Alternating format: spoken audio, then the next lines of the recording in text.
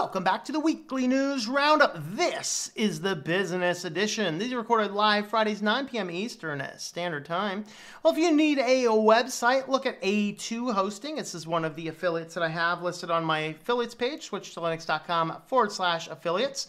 This is where I am hosting my clients from. And if you watched the stream last night, we were looking at alternatives, and there is an open source alternative to cPanel called ISP Config. And I did find after the stream last night that if you head on over into if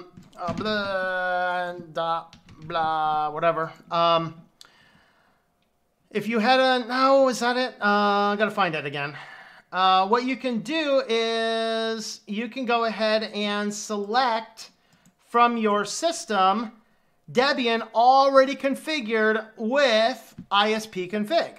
So if you are wanting to try out that open source ISP config, then you can actually get a server from A2 Hosting that already has it set up and configured on Debian. So that's actually something cool, and I might be looking into that, or I'll look into a couple other options to test out ISP config. Stay tuned on that. But anyway, if you are needing a website, tlm.li/A2H. And now let's get on to the news. This article here, it was either going to be Sillyville or business, but I decided to put it into business.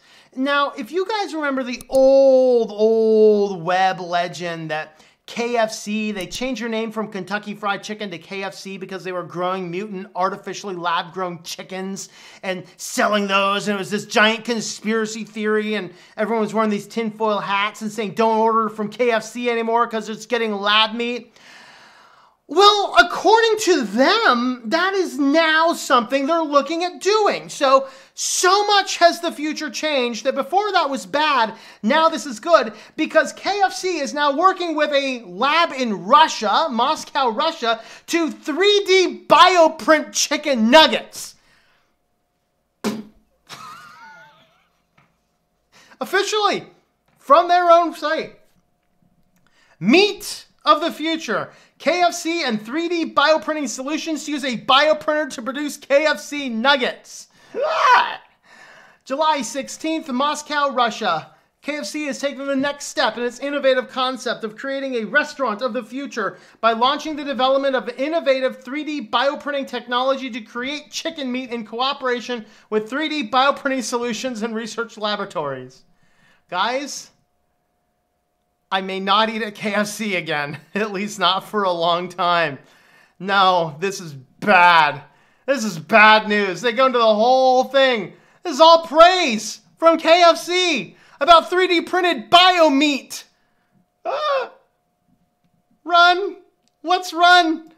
Microsoft. Oh, God, no. We have to run from KFC's bioprinted meat to Microsoft's Windows 10. Well, we have a new bug that causes internet connectivity problems. Technically, it doesn't.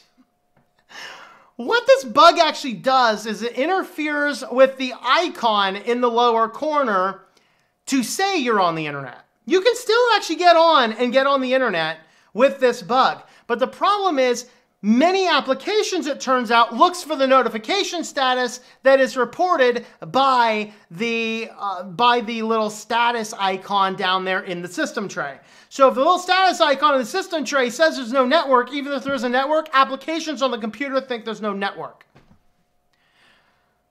You still have the internet. So I originally looked at it and said, well, that's good, Microsoft. How are you going to fix that if you get your system breaks? Well, it actually turns out that it can fix itself because, again, it is still on the internet. It's just that the applications can't see the internet. Presumably, Microsoft still can. So you can read all about it. Things that are certain in life. Death, taxes, and Windows 10 updates that cause bugs, of course. Once again, Microsoft has acknowledged a problem in the May 2020. When's the last Windows update we had that did not actually have bugs? Should we have like one of those little, number of days since injuries? We should have number of Windows updates since injuries, and it'll just be etched in stone of 0 because it'll never move beyond that, apparently. Which that's what happens when you fire your whole QA team. Oh, Lord. Anyway, moving on. Pandora wants you to talk to the ads. I'll talk to the ads. It won't be Christian words. So say yes to hear more content. would you like to hear more about our new Akira coming up? Oh yes, I want to hear all about the Akira. I'm not listening to Pandora to hear music. But apparently Pandora thinks that you will say yes. I want to see how many people actually say yes. I want to hear more about the ad rather than going on to my next song. Do you guys use Pandora? What's up with this? Good, bad, but anyway, Pandora wants you to talk to its ads. The company is expanding its on-voice control features today with a beta launch of voice-activated ads. After initially testing the feature last year, only listeners who already hear ads will be offered the new voice-activated ones, which ask the listener to agree to hear additional brand content, and they have to say yes to initiate. Is this... Okay, let's put on our tinfoil hats. I should have brought a tinfoil hat over here today, man. We needed this a couple times already today. My lands. Anyway, so... Remember the old scam where they're just trying to get you to say yes so they can record your yes for the purpose of putting your yes in other things? So here's a system that's feeding you ads. You have to say yes. Now, is this you have to say yes to initiate to get to your music? Or can I say, die ad, never hear from me again, and then you'll go on to your song? Or will it just sit there and keep asking, say yes to continue? Say yes to continue. Say yes to continue. I'm not letting you go until you say yes. Say yes to continue. Say yes. Come on, man. Come on, buddy. So with that, I don't know. Maybe it's just some weird and shocking thing to collect people saying yes for odd and nefarious business plans. He said yes to the thing that we had on our ad. Therefore, we have his full consent. What if you have a friend in the car, you just got some Pandora going in the background, it's playing, switch to some ad, your friend says, you want to go, you go left, right? You say yes. Oh, wait, what? I don't know, all sorts of fun stuff. But anyway, yeah, you can kind of see a couple corrections down there. Oh, one of them today. Updated to reflect that only free and plus users have to watch ads to request a specific song. So free and plus users apparently are impacted by that. All right, newly discovered flaw in fast chargers can cause connected devices to go up in flames. It's 2020, everything's going up in flames. So bad power attack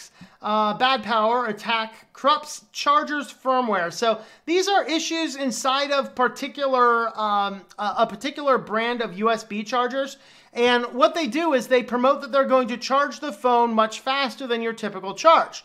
Well, how does it do that? Well, there is firmware built into the charger and built into the device, which will only allow a certain amount of current to come through. If more current goes through, any of you electricians will know what's going on, particularly if you work with DC power, you cannot have certain gauges of wires. If you're doing certain tasks, it will actually overheat and potentially cause a little bit of a fire. So this USB cable, you plug it in, it bypasses the firmware set to regulate the amount of current coming through. It overrides the current and sets your phone board on fire.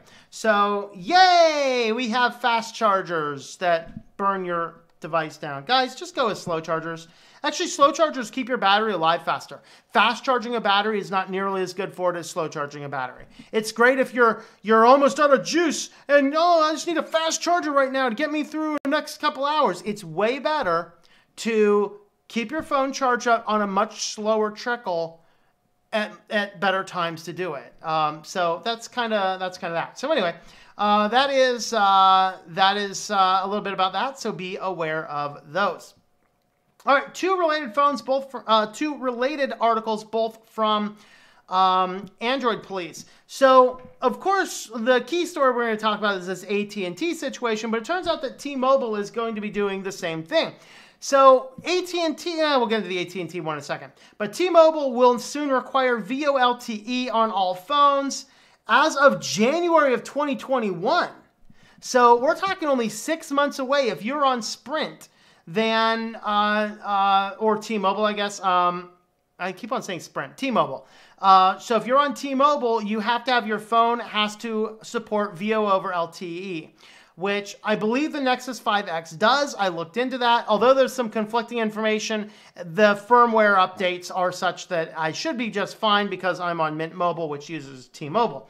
But regardless, they are actually cutting it back in only 6 months. So that's actually kind of problematic. They're a lot more upfront and more friendly with their message, unlike AT&T, which basically actually sent out, AT&T basically sent out an email that basically said, hey, if you don't upgrade your phone, you're just not going to use any service. And a lot of people are rushing off to AT&T to buy new phones. And so AT&T is scaring customers into buying new phones with a misleading email. And by the way, newer phones generally aren't affected, but you got to check out which phone you have. So amid an economy-crushing pandemic, we gotta, of course, the economy is crushing, but it's not because of a pandemic. It's because, never mind. I don't want to get political today. AT&T decided that now is a good time to send a scaremongering email to many of its customers claiming their phone is, quote, not compatible with the new network. You need to replace it to continue receiving service, end quote. The email conveniently omits that this message is regarding a change that will not take place until February of 2020. So you guys in AT&T, you have an extra 2 months. Or excuse me, an extra 18 months. Wow, extra 2 months? Extra 18 months. Providing only a link that calls out this change linked to decommissioning AT&T's legacy 3G network. Tone and language of the email make it sound like customers should buy a new phone via the carrier straight away. It advertises that AT&T makes getting a new device online easy, of course, detailing various free and fast shipping options. This is why I like ad blocker. Like, I should be running an ad blocker on this because an ad just changed positions and it made me lose where I was. All right. Yeah, I should just go ahead and throw an ad blocker on this. Anyway, getting a new device online is easy, detailing various fast free shipping options. Oh boy, free shipping on your new $1,000 smartphone. Even a tech-savvy person could be easily confused by the email. It's easy to see how an elderly person might look at it and effectively get scared into purchasing a new phone immediately. The notice is poorly worded that an AT&T subscriber asked if it was a scam at AT&T forums since they own relatively recent Galaxy S10e. Customers even agreed that it's even likely not a genuine email. Even somebody pointed to a support page that AT&T linked through the Learn More button saying it's not until February 2020. So let's see. We'll soon, this is the link to the text. We'll soon be upgrading our network to the latest technologies. These updates are to serve you better and bring faster speeds and greater reliability. But your device ending in blah is not compatible with the new network and you need to replace it to continue receiving service. Yeah, I love it when they change all of our networks to serve us better and then make us buy a new phone. No. Where are all of the environmentalist psychopaths beating down AT&T's door for pushing forth effects and changes that are actually going to cause a lot more e-waste? Interesting.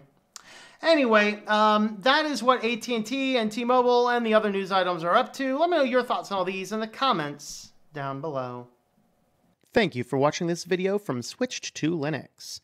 This channel would not be possible without the backing of the program supporters scrolling on the screen now. You can be a supporter at Patreon at patreon.com/TOMM or at thinklifemedia.com. I also want to thank the open source community who creates such excellent software that makes producing this show possible. Please remember to support your software communities. Thank you, and I hope that you enjoy switching to Linux.